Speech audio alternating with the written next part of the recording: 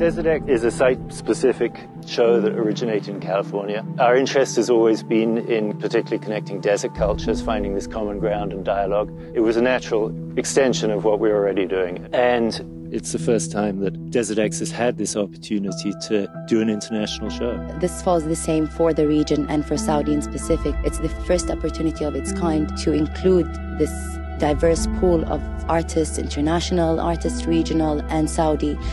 What we find here is exactly what we've been trying to do, which is bringing together artists about the issues that they're interested in and bringing them together in a form of cultural dialogue. This exhibition would be the evidence of how all these diverse backgrounds came together for the sake of art.